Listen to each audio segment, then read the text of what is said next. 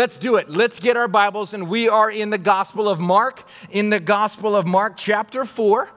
I'm picking up after where Derek left us off in verse 25. But let's pray. Father, I thank you for Ravi, how he has touched my life and so many lives. And Lord Jesus, that seed that multiplied and multiplied and multiplied. We spoke a while ago about that whole question of how many apples in a seed. Well, 6, 8, 10. Think about it. I mean, how many seeds in an apple? 6, 8, or 10? But man, Lord, how many apples in a seed? And what he did in planting seeds all over the world. This is a man who I believe never knew what time zone he was in. And so, Lord, I thank you that he finally can have his rest. He can finally be in the presence of you. And Lord, with such joy and with such confidence that he continued all the way through till he heard the trumpet. Lord, may we today hear and receive and honor a man who literally gave his life to teach the word. As we honor this weekend those who have given their lives, that I can stand here and preach the word. And that we can also stand up for the freedom to be able to teach the word of God in the public house. Thank you, Lord, for these sacrifices that have been made. And so now, Lord, may we honor them with our hearts and our minds, that we would now glean, Lord. We don't need to hear another sermon. We need to be transformed. Lord, we need to have this empower us. And so for that to happen, it takes a miracle of God. And so may I now decrease and all of us decrease. And the word of God, your Holy Spirit, increase in us, that we would be transformed to be more like you so we can lead more people to you. In your name I pray, amen. All right, take your Bibles with me today, and we are in Mark chapter 4. Now remember, Derek left us off at verse 25, so let's start there. He said this, for whoever has, to him more shall be given, and whoever does not have, even what he has shall be taken away from him. And we've spoken about the fact that when you see that verse, it sounds like another one of those abrasive Bible verses that people can get all upset about. It's like, wait a minute, whoever has, they're going to get more, but the one that doesn't have, even what they have, they're going to take that away? What is that about? That doesn't sound fair. Well, one of the things I always love to say is if you want fair, go to Satan, because he's fair. He will always give you what you deserve. God is not fair. He gives us grace. Amen? He gives me more than I deserve. So I know I got a God who died on a cross for my sins, so he would hold nothing back. So then what is he saying? What it's speaking about, remember, Derek is making it very clear, the mystery, that mysterion of the revealed word. So what he was saying is that when the word of God is revealed, the person who has, they will even begin to get more. When they take what God has given and they don't just hear it, but they respond to it, they let it go deep and germinate within their lives, then more and more and more. But the one who doesn't have, they didn't respond to God's word, will, and way. They heard it, maybe had an emotional response, kind of raised their hand at church, but never made any other steps towards what God's promises and his callings and obedience to it. Then what happens is what they have, it's going to be taken away. Meaning not from somebody else. God's not going to come take it away. It's that the things of the flesh, the desires of the flesh, the desires of the eyes, boastful pride of life are going to completely crouch it out. And remember, we're in the context of the same chapter of the worries choking it out, all the different things of the forced soil. So that is what he's explaining is that when we get this seed, what we do with it will really have eternal consequences. And that's why it's very, very important. And I loved how the fact that he used that illustration of the sponge. Purpose of a sponge is to soak up. But don't forget what you saw Pastor Derek doing. When he put the sponge in, he soaked everything up. Then he brought it to the other one. Then what did he have to do? What did he have to do? He had to wring it out. He had to squeeze it in order so that when he put the sponge back in, it was ready to suck up some more. Family, people are always going, God, why are you wringing me out? Because he needs you to come back. Man, if you are a person that goes to church and you're listening to the radio, you know, in the car, and I don't get it. I used to really like this Christian station, but it's just kind of old to me now. And I'm reading the Bible and it's not really exciting anymore. Hello, full of water. You have not allowed the holy hands to take you from where you were, to glean all of the word and the seed, and then to be wrung out in the community and the people around. Let God do that twisting that we go, but then it makes us all the more hungry and thirsty for God's word, for worship, for fellowship and evangelism. Amen?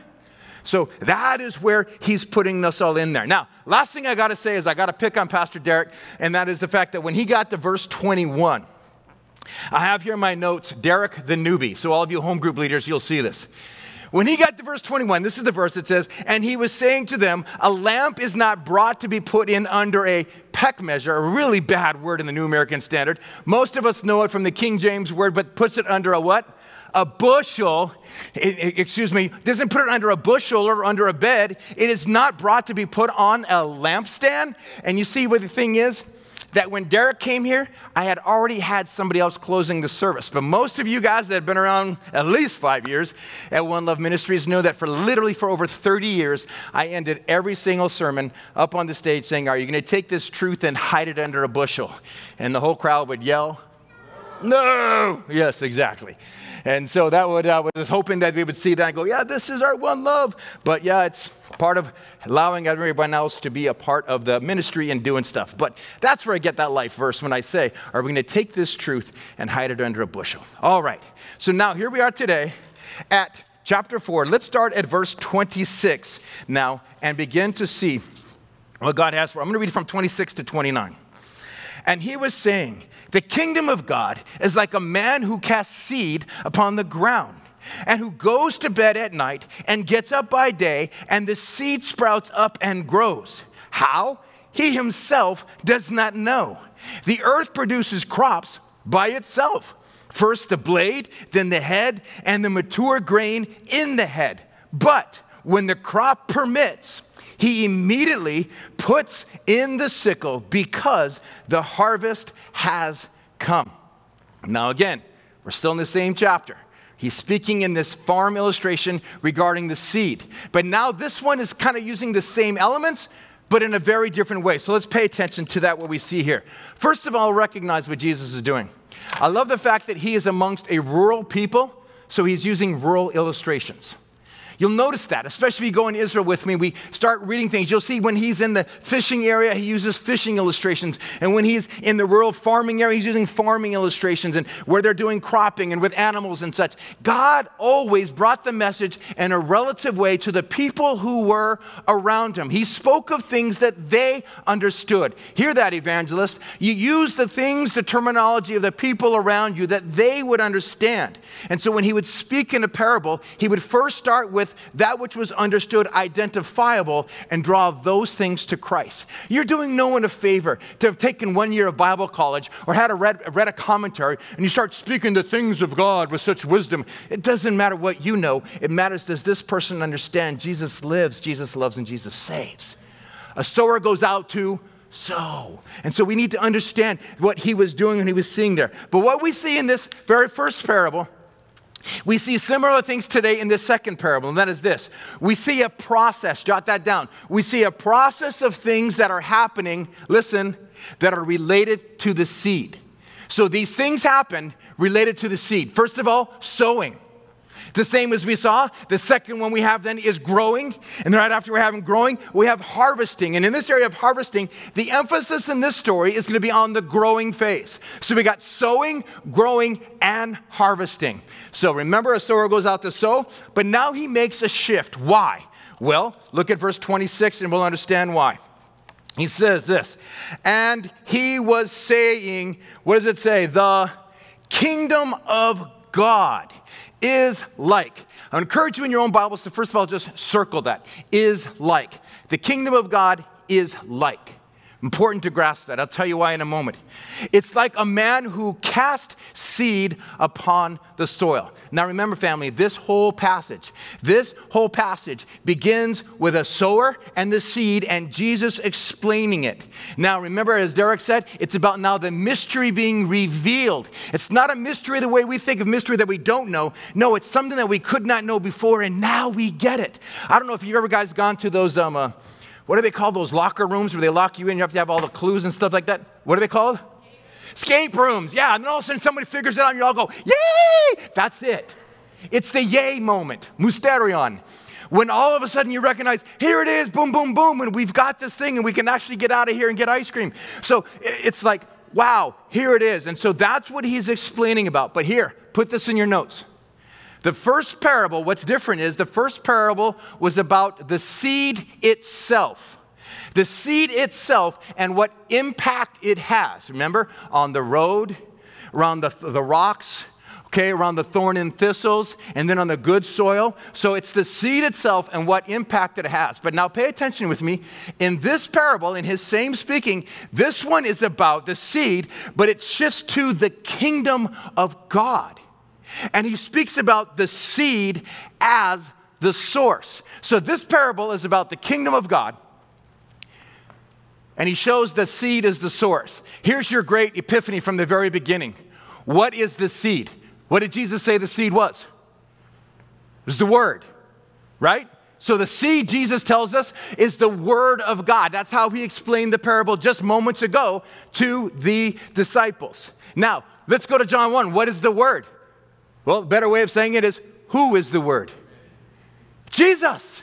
So we got the kingdom of God, and it's now the seed, but the seed is the source of the kingdom of God. Who is the seed? Jesus, the Word. Now remember, from the very beginning, Mark said this in chapter 1, verse 14, and after John had been taken into custody, Jesus came into Galilee preaching, there it is, the gospel of God, which he's talking about, the spreading of the seed, and saying the time is fulfilled and the kingdom, what does it say, church? The kingdom of God is at hand. Repent and believe in the gospel. And if you look back on your notes, then I taught you that the kingdom of God, as we see through the Gospels, is a person, place, and thing. So we have that now. We have very much Jesus, the person, that place that we will be able to go to, and the thing, that essence, that presence, that I'm in the kingdom of God now because I am God's child. And so we begin to see here, the kingdom of God here is like. And so he begins to give us the description. It says this, the kingdom of God is like a man who casts seed upon the soil and goes to bed at night. Pay attention to that. And gets up by day. And the seed sprouts up and grows. How?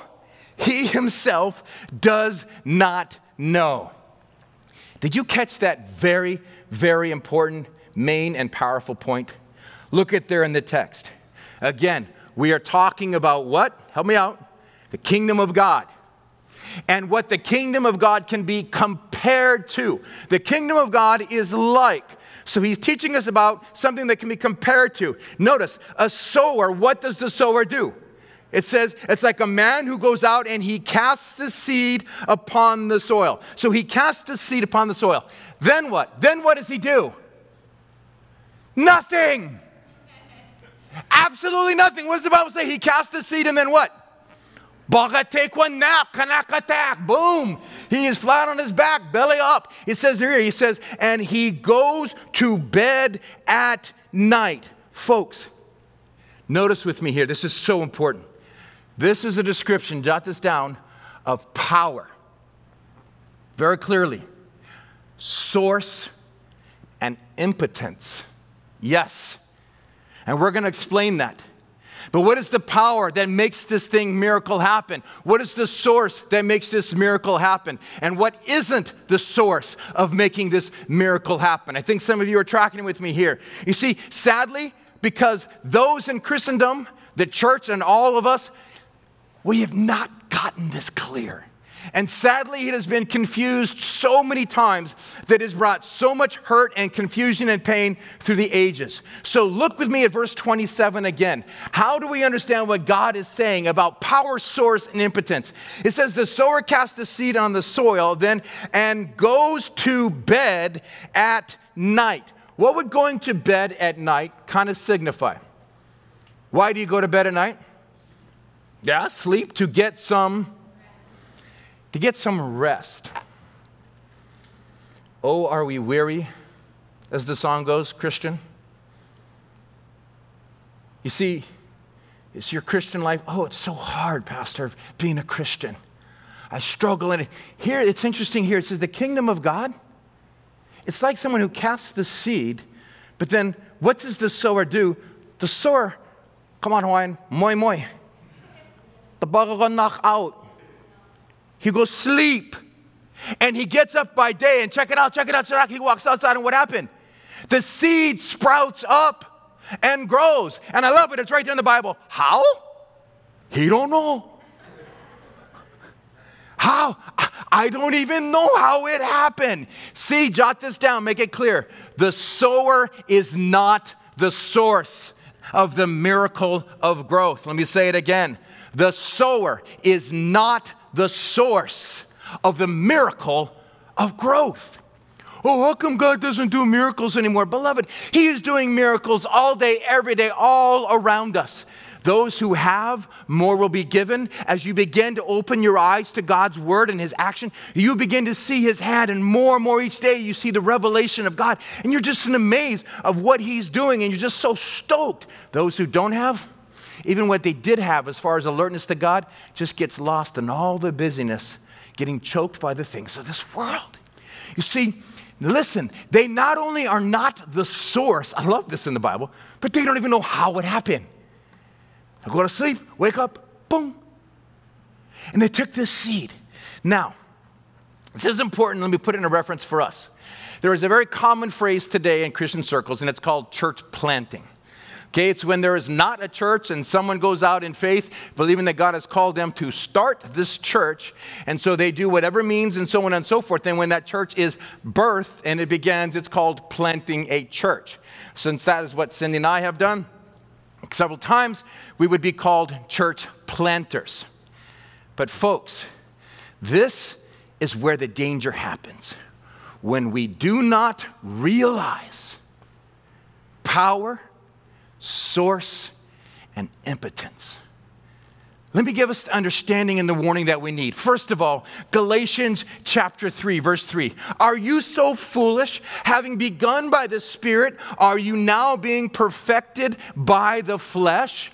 See, Paul was saying to this church that they came when the Spirit of God fell, when they heard the word, the seed was implanted in their hearts. And now all of a sudden they're trying to do this program and this thing and says, are you so foolish? Are you now trying to be perfected by a program, by a lunch, by a this thing, by whatever it is, some kind of class that we need to do, or some kind of banners that we need to have, some kind of glossy brochures? He's saying, are you so foolish that you think now what's going to bring the increase is what you do? Because in this story, a sower casts the seed, baga goy moi moi, and he wakes up, and God has brought the increase. Amen? Second, Psalm 127. Unless the Lord builds the house, it labor in vain who build it. Now, I have this verse printed out all over my house. Most of you know Cindy and I are in the middle of a total reno of a house that was like 73 and rotting to death. But I just printed it out like 20 times and went around the house and started putting it in different places. In fact, I was even taking down a wall yesterday that had it on there, or a couple of days ago, and I was trying to take it off carefully. Like Cindy's like, you can print another one. I'm like, oh yeah, okay. But we want to be reminded that it's the Lord, whether it's a physical house or it's this house, unless the Lord is doing the work, we're laboring in vain. Amen? See, when you understand the source and the power and who isn't the power. But if you want to get busy, God will let you get busy. If you want to come up with all these different types of programs and things for your home group or for your Bible study and all of this energy that you want to spend to make your ministry fly and all these different things, well, guess what? You can do so. But you know what? Jesus told another parable about two different people who built a house. One on sand, one on a rock. And if you notice when he talks about the house on the sand, it says the wind came and the rain came and the house fell, and it says this, and great was its fall. That means they were able to put together something that was impressive.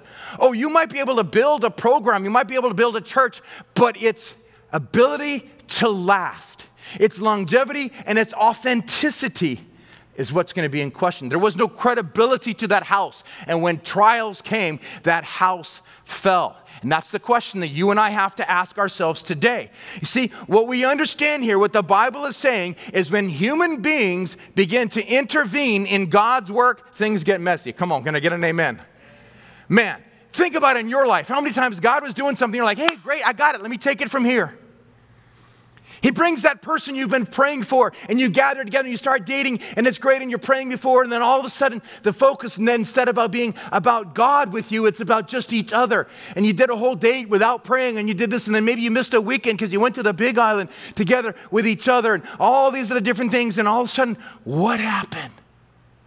When human beings begin to intervene in God's work, things get messy. We need to be reminded that it's all about Jesus.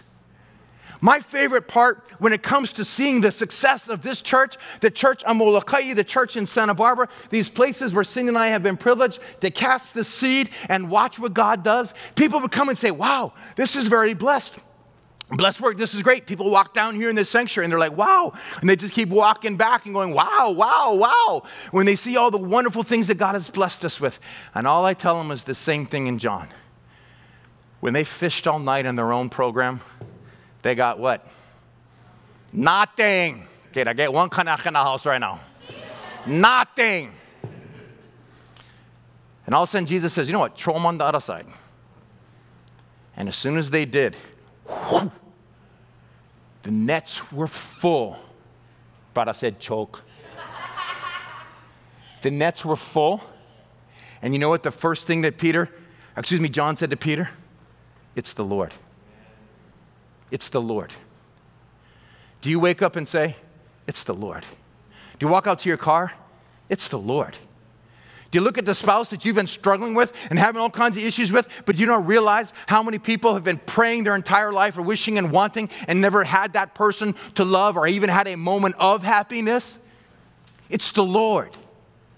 You see, it's not the sower. The sower is not the source. It's the work of God. And so God says rest. Even when it came to creating Eve, hey, Adam, take a nap. And he created the partner that he says, this is bone of my bone, flesh of my flesh. Are some of you even striving without rest in this area in your life as well? See, notice how God wants us to know that it's not us. Verse 28, nails it again. The soil produces crops. What does it say? By itself. Go ahead and circle that in your Bible. The soil produces the crop, meaning he wakes up, I don't know how it happened, and then Jesus tells us the soil produces the crop by itself. First the blade, then the head, then the mature grain in the head. Now, first of all, that word by itself that I had you circle, you'll get a kick out of this. It's the Greek word automate. Guess what word that comes? We get from that. Automatic. Hawaiian, how many times? Oh, bro, automatic. Automatic. Automate. Now you can, when they say it, you can go, oh no, Greek, bro, automate. But here's the thing. Check it out. What automate is, look at it, I have it overhead because it's so important. Without visible cause. Meaning it's implying without human assistance, which is then meaning it's referring to a work done by whom? God. A work done by God. And so this very reference is saying, listen, this is not a thing of man. It's a work done by God. And all of a sudden we begin to understand something that is so powerful. God is the one who is at work, and it's not us. Now, right now, Cindy and I, as we're reading this year, through the Bible, straight through from Genesis to Revelation, rather than doing the one that has the New Testament, Old Testament reading and such. So we're going all the way through. And I got to tell you, most of you know, especially if you were here when we were doing the Wednesday night Bible studies, I just love OT. I light up in the OT. The Old Testament just is so relevant, and it helps me understand Jesus and what he's done in my life and why so much more. But one of the things that's really been standing out to me as we've been reading through the Old Testament is how many times God has literally wiped out an entire army overnight. And so here's this huge army, and so the whole Assyrians will come, and everyone's like, oh, and the people of Israel finally say, oh God, we're sinners, forgive us, and they fall on their knees and pray, and then they come up with all their swords and shields, and they come up, and every single one of the enemy is dead. And that wasn't just a onesie, I think all the time. They would get some kind of fright, fight each other, whatever it is, that God fought their battles. Come on, amen? So now all of a sudden they begin to start understanding something. It's not about us. Think about Joshua chapter 6. Let's walk around a wall. and let's blow trumpets.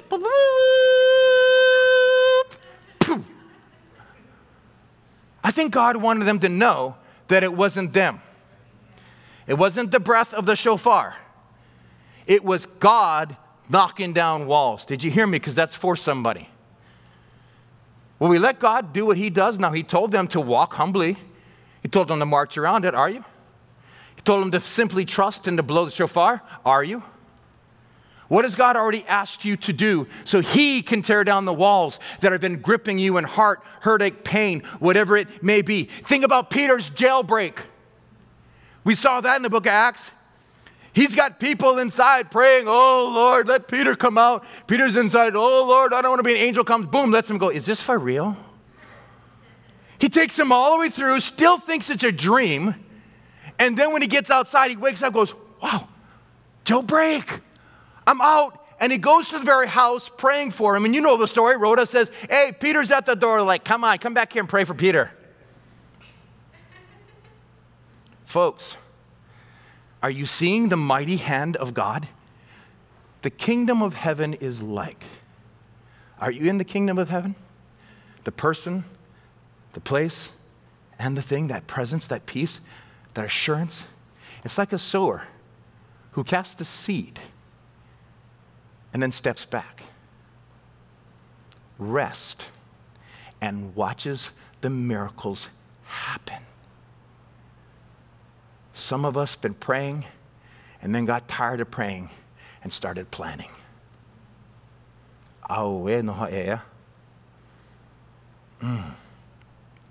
You see, the soil produced the crop by itself. I want you to jot this down. All we can do is sow. God alone brings the increase. I'll say it again. If you can hear anything in this message today, all we can do is sow. It's God and God alone who brings the increase. One of the things that Pastor Chuck used to teach us all the time, if it's up to you to obtain, then it's up to you to maintain. I don't want that. 1 Corinthians 3, Paul put it this way, I planted, Apollos watered, but God was causing the growth. So then, neither the one who plants nor the one who waters is what? Anything. Okay, that's a little humbling. Is anything, but God who causes the growth. Okay, now, eyes this way again, please. So that means, yeah, they need help to have the eyes back this way. Okay, here we go. That means should God call me home tomorrow, whatever's happening at One Love, it's not the sower. It's the presence of God in the seed. It is our focus on the teaching of the Word of God that has done what it's done here in Kaka'ako, what it's done through all the wonderful plants and all the things that are happening, those watching literally around the world right now. It's the Word of God. God says, I will honor my word. Amen? And so God call me to whatever, retire or move or go someplace else? You got to learn something. Waxer Tipton has never been the pastor of this church. And the day that I become that, it would be a scary thing. God is your shepherd. The Holy Spirit is our preacher. It is His word. And so whether it's Derek, whether it's Myola, Duke, myself, we're sitting here and we're just throwing seed. And whether you thought it was a bummer of a sermon or whatever, well, that tells us what kind of soil you are. Not the word. The sower cast, and then he steps back and lets God God. But so many think it's about programs. So many. In fact, I did something just curious this week. I Googled church growth book. Take a look at that. Bam! And I could have just kept scrolling. Scrolling for pages and pages. I just took one snapshot of all of these books written on how to grow your church. Well, guess what? The first week of this church, we would still be in compliance of the COVID-19 gatherings. 5 or 6 of us. The Lord is the giver of increase. If it's up to you to obtain, it's up to you to maintain. Let God bring whether it's a boyfriend, a girlfriend, a plan, a business, whatever it is, let God, because God is not his name, help me out, but his job description. Hallelujah, amen. All right, now, keep in mind here, it's very important we connect what Pastor Derek was teaching in the mix between what I said and the soils. God has been speaking about the mystery of the effect of the seed. So, talking about the 4 different soils, talks about the ground, but when the ground is right, there is this miracle that happens. And so, context, family, Jesus is speaking about the mystery of the effect of the seed. Now, this is why I'm saying this, because it's absolutely unexplainable. I can't tell you how, and you can't tell to others, how studying the scriptures of God causes the kingdom of God to be established within us and among us. It's true. People all the time, oh, man, I'm having this and I'm having that time and I'm really going through this and I'm really, hey, tell me about your quiet time. Well, I've been really kind of lately, da-da-da-da-da. 7 days without Jesus makes 1 week. W-E-A-K. You see, the word. And so here's this thing, the kingdom of God, that presence of his peace and power and his promise and future and hope, and that he will provide, and that you'll know that God's got this. That kingdom of God, being a citizen of the king, and in his kingdom where his kuleana is to care for his citizens, it's like someone who casts seed. A sower goes out to sow. They're walking in obedience. But then they don't try to manipulate. They don't try to direct God in their prayer life. God, this is what I need, and this is how I need you to do it. It's a heart that truly just says, Abba, Father, this is what I think. This is what I feel. This is what I desire. And if it is of you, grant it. If not, change my heart. Show me. But Father, your will be done. I want to watch you work. I don't want to block your miracles. See, John Corson put it this way, and I really love that. He says, when we study the word corporately and have devotions personally, something happens miraculously. Isn't that good? When we study the word of God corporately, like we are right now, and when we have devotions personally, something happens miraculously. Are you having miracles? Are you seeing them? And thus you're just dancing in the streets with delight because you're seeing the hand of God. Now, after he explains what happens without the intervention of man, then notice what it says in verse 29. It says this, but when the crop permits, okay, so the soil, automatic, brings it on up because it's the hand of God who put all the nutrients in the soil. God is at work. But when, big circle there, the crop permits, he immediately puts the sickle because the harvest has come. Now, church, this very first parable we looked at was about the miracle of evangelism. It's a picture of evangelism. A sower goes out to sow. But this one, so it's clear, it's about the focus of the coming of God's kingdom by the mysterious, sovereign work of God. Now, leave that there for a second, Carly, so they can see it. This parable's focus is about the coming of God's kingdom, but it's coming how? By the mysterious, sovereign work of God. That's where the awe comes in. The emphasis is on the growth by God's hand, by the Holy Spirit empowered in and of and through his people, a church that's submitting and surrendered unto him. See, that's what this parable is saying. This is your work, God. And when it says, when the crop permits, I believe he's referencing right there to the time. So he's saying we're going to be sowing the seeds, the kingdom of God here on earth, but it says, but when the time permits, that's the time. Mark will tell us later in Mark 13:33, but it says, take heed, keep on the alert, for you do not know when, and what does it say, church? The appointed time is. Family, we're going to learn more about that in the parables. But if you've been any Bible student at all, we know that there's a day and the hour when God will bring forth his sickle to the earth, and he will separate the sheep from the goats, the wheat from the tares. And so he's saying, God's going to do his work, his word, his will, and his, until the time that he knows that it's time to call us home. Now find me at verse 30. It says this, and he said, Jesus, How shall we picture the kingdom of God? Or by what parable shall we present it? It's like a mustard seed, which, when sown upon the soil, though it's smaller than all the seeds that are upon the soil, yet when it is sown, grows up and becomes larger than all of the garden plants and forms large branches so that the birds of the air can nest under its shade. Now, this is one of those passages where I just crack up. Because if you've ever studied this or any of the other ones in the synoptics next to it, you will find that there are lines by lines, pages by pages of commentaries of people arguing about this passage. This simple little illustration, parable, meaning story, big story, a small story to tell a big point.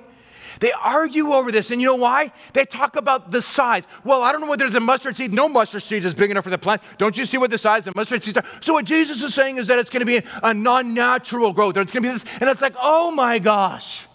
What did I say? When human beings intervene, what happens? It gets messy. Some of you are going to have little Bibles that have little annotations on the bottom. It's saying, well, the mustard seed plant actually doesn't, and all this kinds of nonsense. Hello. Folks. Stick to the text. Man, I had a seminary professor who would yell that at us. We'd like, well, could it be? Stick to the text. That's why I have context plus content equals meaning, because I was going, context plus content equals meaning. He's telling a story to bring a point. What is the point? That the miracle of growth is not manipulated by human effort. Do you agree? Amen? So he's talking about this miracle of growth, not what humans do. You cast, you rest. There's going to be a time to sickle. Now notice, he says this. It's going to grow in this miraculous way. But then the next thing he says is this. They also argue about the last part. So that the birds of the air can nest under its shade. So now many want to make a connection, and some of your Bibles might have those little notes. Remember, by the way, the top half of your Bible is the Bible. That's the Word of God, and this part is the word of a commentator. This is good, this, Understand that. But then they'll begin to talk about the birds of the air. Well, look at verse 15 when Jesus was saying, these are the ones, the seed that falls beside the road, and the word is sown, and when they hear it, immediately Satan comes. It said the birds come and eat it. So Satan comes and takes away the word which has been sown. So what they are saying is that as the church would grow, then this kingdom of heaven, this earthly connection, the church, as it would grow, then evil would find its way, and the birds of the air would find its way into its branches and such. Well, folks, yeah, church history has shown that. So as someone is say that this is the point, and look, because we see what happened when the church became organized, after Constantine and all these different stuffs and all of the horrible black eye that we have within Christendom when humanity has gotten in the way and made things messy. And so that's what many want to go to. Stick to the text. He's talking to a bunch of farmers about the miracle of growth. And I strongly believe what he was simply saying in a simple parable is this. Jesus was saying what was once seemingly so insignificant. There wasn't a single farmer there that would not know what this seed is. Go ahead and go to that seed first, and then I'll go back to the flower. No, go ahead and show me the seed. That's one of the mustard seeds. I passed them out many times here in the church. I always have a baggie of them because it's not hard to have a baggie of them. And I pulled that little pin out of my desk so that you could see this tiny, teeny, weeny little seed. Now go to that next picture with the flowers. And so now here we see the mustard. So look at this incredible. How could something so teeny weeny create something that would grow into a way that is 10 gazillion times bigger than it? Are you tracking with me? And then I say, it's a mustard tree. There is no tree. It's just a tiny little bush. Stop it already. Folks, even in that, there is actually a tree, a mustard tree. If you've ever gone on summer trips with me, you have seen this. I've shown you this. It's the Synaptus nigara. That's the picture that is taken there. That picture is taken in the summertime. So if you've ever done the sweaty Israel trip with me, you've had the privilege of seeing that plant. Now that seems to me like a bird can sit in it. You know what I'm saying? I've seen them there. Took picture. Look, quick, tourists, take picture. It's the birds. Folks, look at the text. It's saying that something that was once seen as so seemingly insignificant miraculously becomes a place of shade and rest. Come on, tell me, does that not preach? This Jesus guy, what does that have to do with me? This Bible, what once seemed to be so seemingly insignificant to you has now grown in your heart and mind. And it's become a place of shade and rest. That's what Jesus is saying. I believe in all my heart. If you're the good soil, if you want to cast out the stones, if you want to stop trying to manipulate God's hand in your life and let God, what seemed to be like, how could that actually change my marriage? Or there's that, what seemed so insignificant can bring shade. Some of you are just getting burned right now. And I didn't mean that as a but-um-bump. I made it as a literally, think about it. You're getting burned by all kinds of things. You don't have the shade of the Word of God. And you're not resting. You're not taking that nap and trusting in the Lord and leaning not on your own understanding. You're still getting up thinking, I got to provide for my kids. What are we going to do now with this whole COVID thing? And what about with a job? And if I have this, and all of a sudden, and all this stress and the worries and the fears of the world just choking out the comfort of shade and rest. And you know, in Hawaii, we know shade's a good thing. Jesus himself said, come to me, all who are weary and heavy laden, and I will give you rest.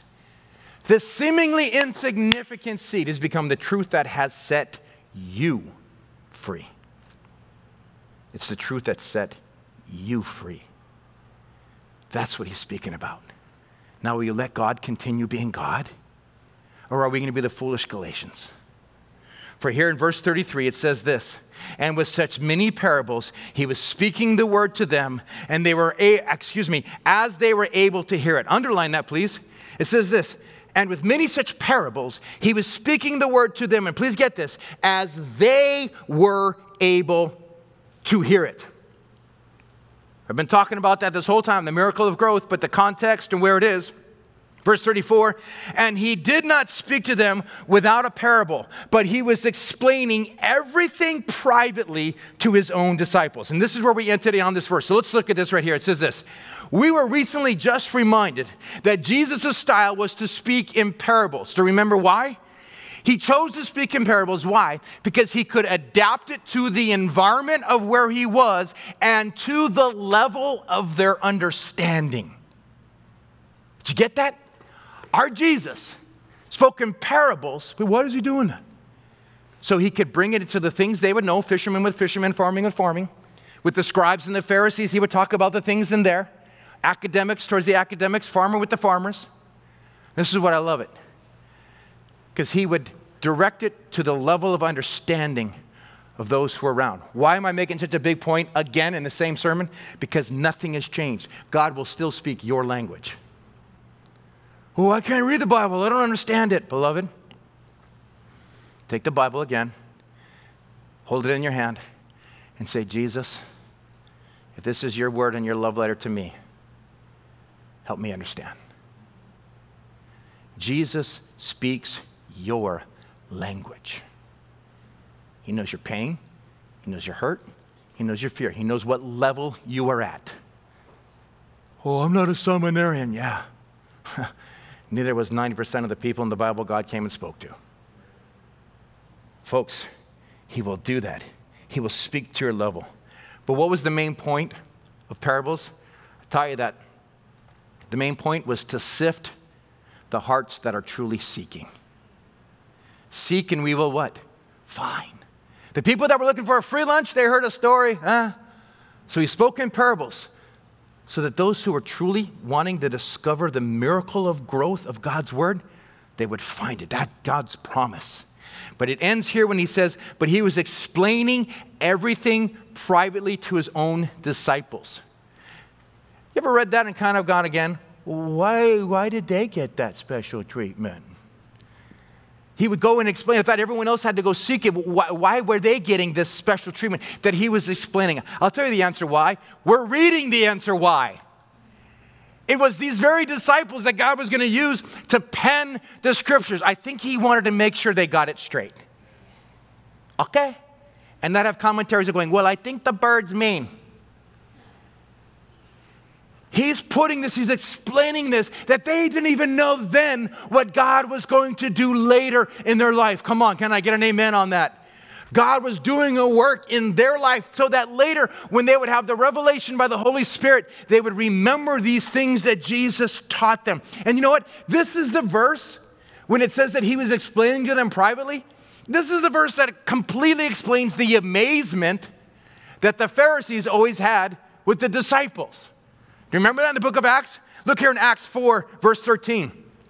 And as they observed the confidence of Peter and John and understood they were, quote, uneducated and, quote, untrained men, they were marveling and beginning to recognize them as having been with Jesus.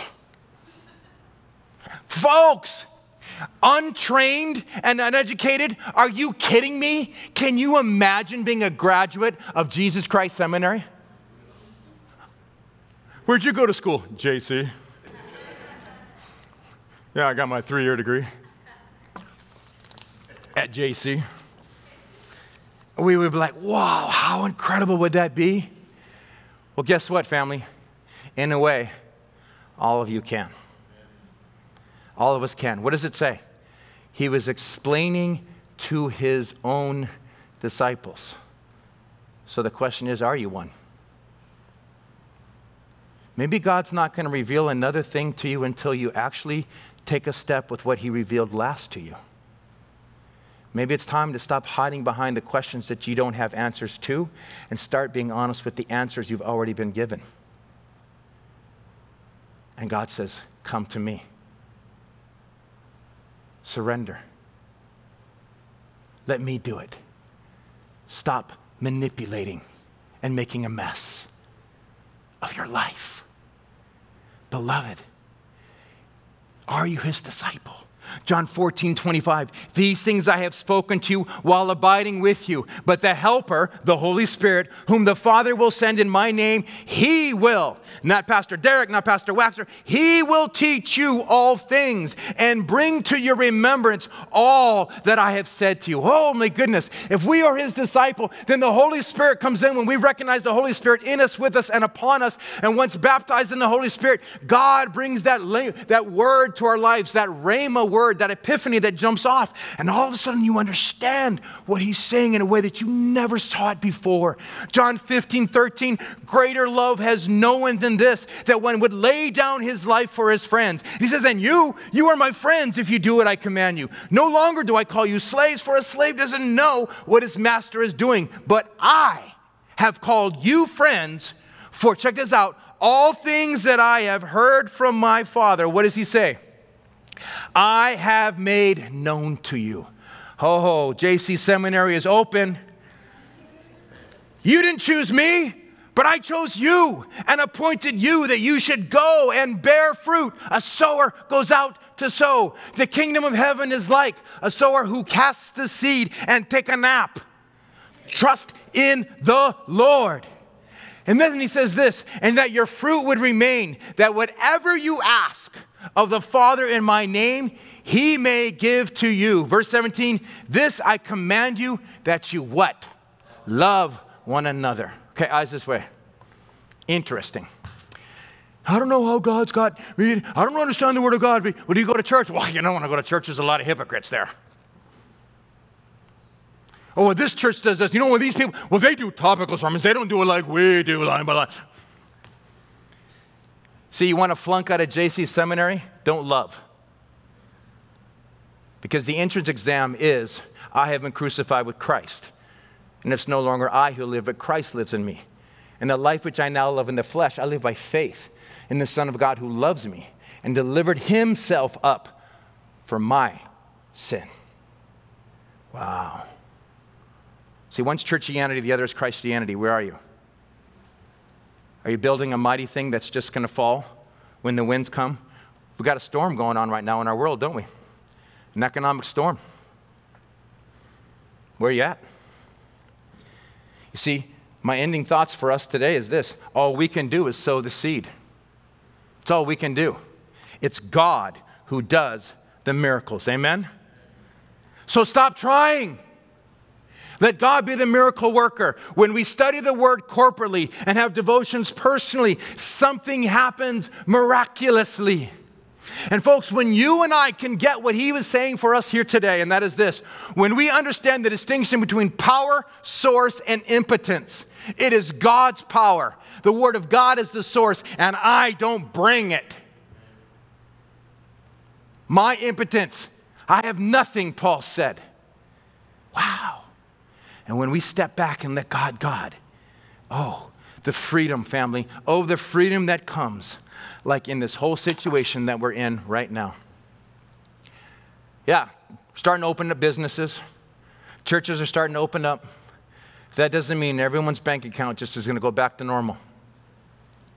And then it means everyone's job is going to come back to normal. Family, in this beautiful refining time, are you going to watch miracles happen? Or are you going to manipulate a mess? Be without rest, stress, then angry at God and angry at the church and all the other things around? Or are you going to let God love you? Are you going to trust and obey? For there's no other way to be happy than to trust and obey. Song I learned in praise school. Folks, this is what it's about. And listen, we're in the same boat. If you're not getting a check, then you're not tithing. And then if you're not tithing, then, well, the churches in Hawaii are not going to be able to exist and to pay their rent and keep it existing and all these other different, all of this stuff could go.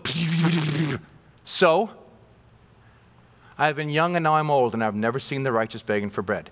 Those are David's words. So I'm going to trust the Word of God. God's large and so family, this is it. If you are fretting and stressing, understand that God is the one that does the work. Maybe you just need to simply add the serenity prayer to your prayer life to get you focused on rest and let God do what God does. It simply says this: God, grant me the serenity, key word, to accept the things I cannot change. Folks, we cannot change the past. We cannot change what others think and feel. And God, give me the courage to change the things that I can. Well, I can change the present and I can change what I think and feel when I step back and let God have his way. And then, Lord, give me the wisdom to know the difference. Oh, you see, God, they're asking for serenity, and that comes when we walk in the obedience to step back and not get in God's way. And here's the best part. When I was typing this out and I saw serenity, I went on, and I went down to synonyms and I went click. The synonyms to serenity is, and it's up there for you to see, tranquility, calmness, peacefulness, quietness, composure, I love this, coolness, and poise. Just leave that list there for a second. Is that you right now, Christian? If it's not you, then two questions. Are you walking according to God's word, will, and way? Or are you messing things up? Or number two, are you yet his disciple? I'm not asking if you know and agree with me. Hell is filled with people who know Jesus died on the cross and rose again. Hell is filled with all kinds of people who believe the Bible. They just never asked Jesus to be their Savior. They never humbled themselves to say, I too need your forgiveness and yours alone. And so will you respond to his call today? His call to rest, to sow, or surrender. Let's do it. Hey, thank you for spending your time with us today at One Love Ministries and being a part of our program. But this invitation that you heard today through the Word of God is directly to you. And I want you to know, if you have not yet made a profession of faith, meaning ask Jesus Christ to be your Lord and Savior, that invitation is available to you right now. Change, transformation, all the glorious things that God wants to do are available to you, but you got to ask. You must personally invite Jesus Christ to be your Lord and Savior. So if God has been speaking to you during this message, your heart's been beating, your hands been getting kind of sweaty, you've been wrestling with things, guess what? That's the Lord knocking on your heart. And I want to lead you right now in a prayer. that could allow you to invite Jesus Christ to become your Lord and Savior and open the door for eternity for you and Him to be together. I want you to pray with me right now. It's not a magic prayer, but an honest heart that will invite the Lord into your life. Join me right now.